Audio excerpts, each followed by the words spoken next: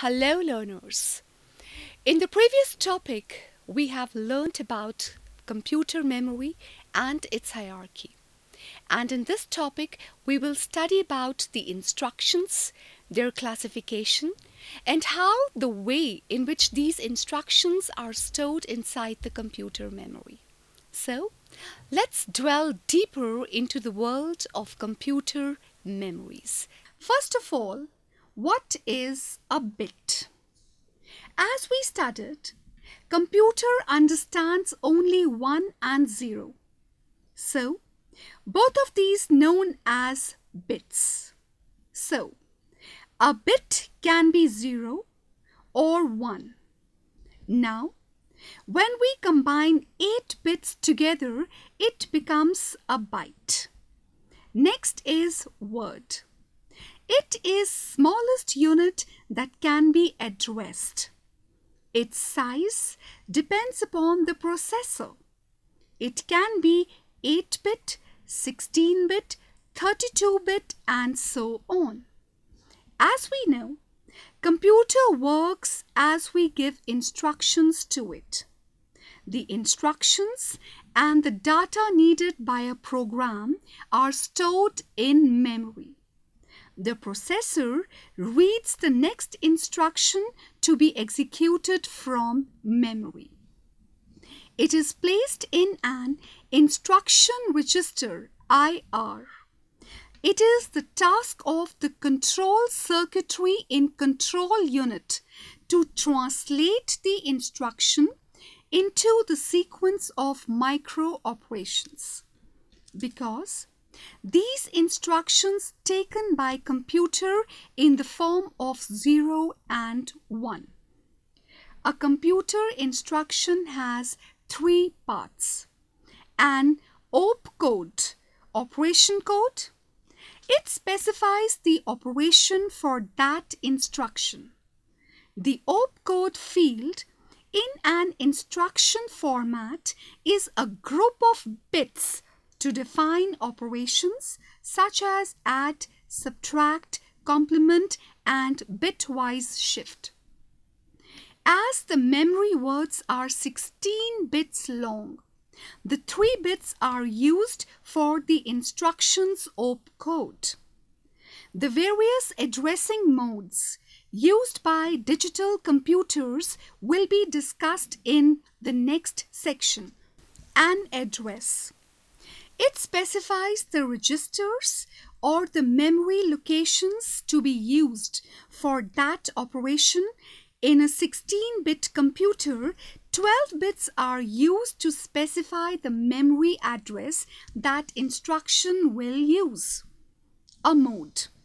It specifies the way the operand or effective address is to be computed. In 16-bit computer, 15th bit of the instruction is used to specify the addressing mode. 0 for direct addressing and 1 for indirect addressing we will study later. It specifies how the address field of instruction will be decoded to get the address of the location to be assessed. Now, these instructions are further categorized. Classification of instructions based on CPU organizations. Classification of instructions based on number of addresses required.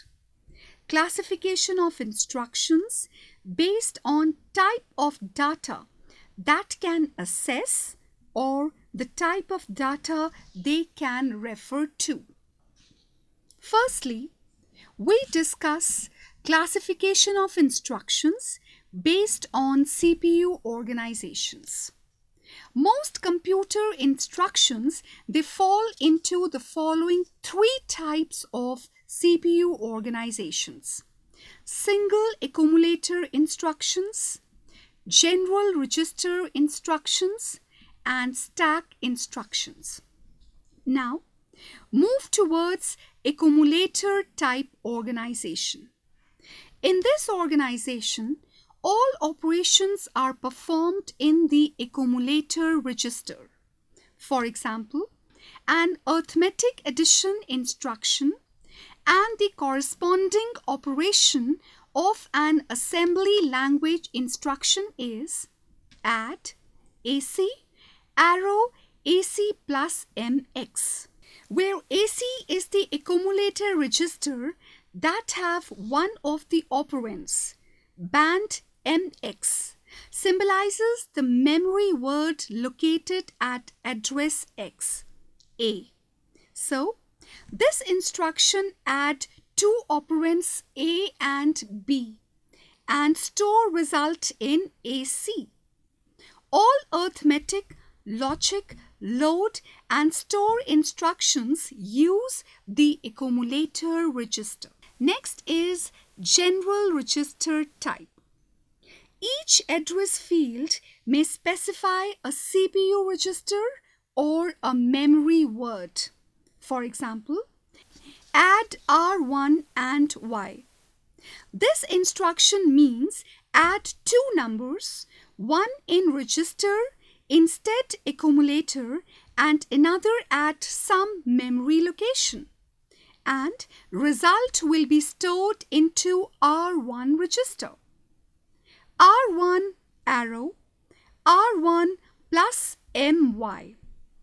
It contains two address fields, one for register R1 and the other for the memory address Y. Next is stack instructions. First of all, what is stack? It is a kind of memory that is used to store data. It has a specific property last in first out, means which data stored at last is retrieved first. Like a stack of bowls. Here we pick that bowl first which we kept at the last. Process of inserting data in stack is called push. Put a bowl on stack. And process of deleting data from stack is called pop. Remove bowl from stack. So, generally, stack instructions are push and pop. Example, push Y. This instruction pushes the word Y to the top of the stack. Updating of the stack pointer is automatically done. Operation type instructions do not need an address field in stack organization. Next, classification of instructions based on number of addresses required. 3 address instructions, 2 address instructions, 1 address instructions, 0 address instructions. First, let's discuss 3 address instructions. 3 address instruction formats can use 3 address field that specify either a processor register or a memory operand. Add R1 A B. R1 arrow MA plus MB, where R1 is processor register and MA denotes the operand at memory address specified by A that have value 10 and MB have value 15. So, after calculation, 2 5s 25 stored into register R1. 2 address instructions. These instruction formats are most common in computers in which 2 addresses files exist. Each address field can specify either a processor register or a memory word. The 2 address code is move R1A, R1 arrow MA. The move V instruction moves or transfers the operands to and from memory and processor registers. Here, instructions meaning is move data from memory location A to register R1. Next is one address instructions. One address instructions are instructions that have one address field. Load A, AC arrow MA, store T, empty arrow AC, load C, AC arrow MC.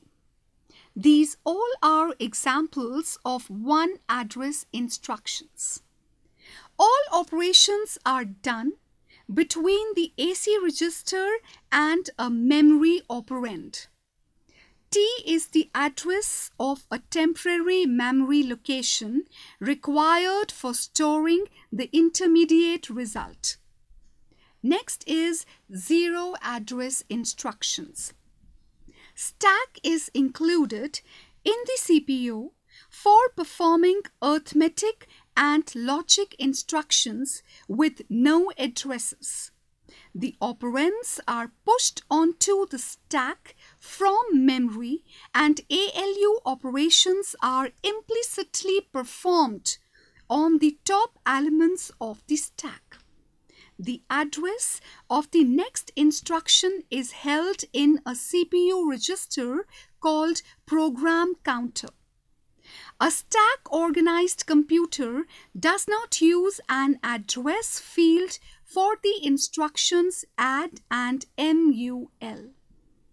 Push A, TOS arrow A, add, TOS arrow A plus B, pop X, MX arrow TOS, where TOS stands for top of the stack.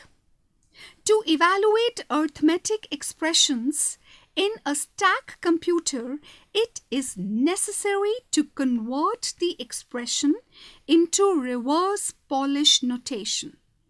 The term zero address is given because of the absence of an address field in the computational instructions. Third one is classification of instructions based on type of data they can access or the type of data they can refer to. According to this, instructions are divided further into three categories: memory reference instructions, register reference instructions, and input-output instructions. Memory reference instructions are instructions that contain such operations which are performed on data that's stored in memory. Similarly, register reference instructions have operations on registers data. And last one, input-output instructions are those instructions that perform operation with input-output devices. Thank you.